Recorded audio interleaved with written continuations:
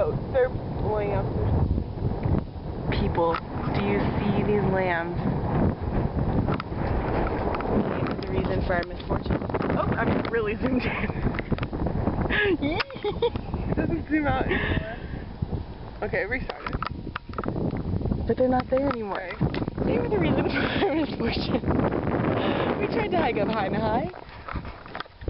See that thing right there? But it failed, and Lauren will explain why. Okay, now we are resting after sprinting back down the mountain. Okay, so we walk up and there's really like not any path, which is kind of freaking us out, and we get like thorns on our legs and stuff, but we're like, we are going to tough it out. So we get maybe like a quarter up, and okay, we're hearing weird noises right now, but we get a quarter of the way up, and Lane's behind me and she screams, and I'm like, what? She sees a like this big dead hedgehog or something like that. So we're like, okay, it's dead. Well, then I hear some noises off to the side, and they freak me out because I'm sure there's animals in there. And then, so we're resting, trying to decide if we have enough courage to go up, and Lane looks up and she sees stuff moving.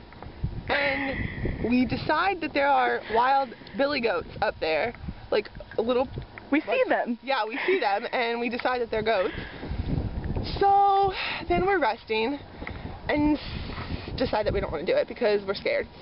So we start walking back down, and we keep hearing things, but we think that maybe we're just like, our minds are going crazy. Well, then Lane sees a huge pile of fresh dump.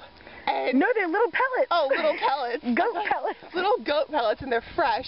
And so we get scared, so we just sprint down the mountain.